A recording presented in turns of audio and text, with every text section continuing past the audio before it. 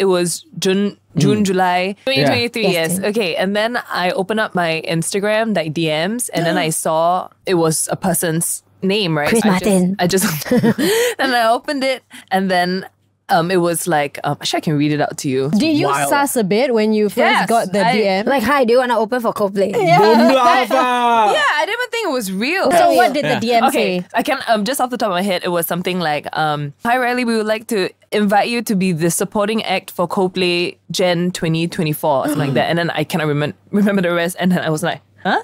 Oh my god! And then I read it over and over again. I'm like, is this real? I literally replied her like, I just like smashed text because I was like, this is crazy. It's not even like asking me to like audition or like, can you send in a tape? It was just, we would like to invite you as a supporting act for Coldplay 2024, and I'm like,